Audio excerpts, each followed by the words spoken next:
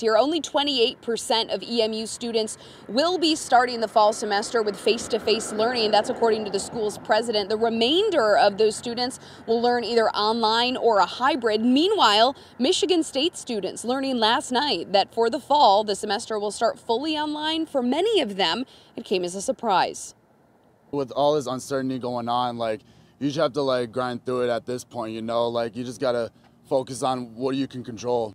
MSU says it will continue to allow a small number of students to remain in dorms this fall. The school's president announcing last night the semester will start remotely due to the pandemic. Okay, we may possibly go all online if certain things happen in a certain order, but there wasn't really any of that. It was just an automatic free-for-all. Okay, we're all going online, and that was kind of it. And just announced, Eastern Michigan University will have face-to-face classes with added safety measures in place. We're doing everything that we believe the science tells us with respect to keeping small groups, identifying those with our check-in stations that might not be feeling well, and follow from there.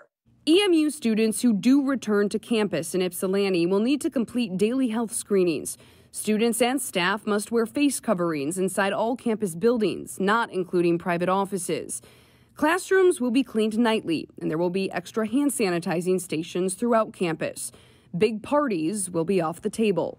We'll have students that we think will help spread that message as well, and it's really for their safety.